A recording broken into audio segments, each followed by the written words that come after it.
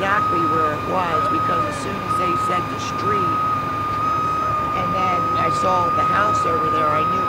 It used to be Bowman's old house. And I spent many a nights overnight, you know, when I was a little kid growing up and stuff. And I didn't know Bill Hardy lived down there. They said it was Bill Hardy and he was smoking with oxygen on, but I can't believe that did that much damage, you know what I mean? But they said he died then of a heart attack. God love him. I went to school with him too. I didn't know Bill. They said Bill was living there by himself. I didn't know that. I haven't seen Bill in a long time. I haven't seen him since, oh, it's been probably 20, 30 years. See, he used to live right down the street. And I haven't seen him for a while. When they said Bill was living there, I thought, holy hell. But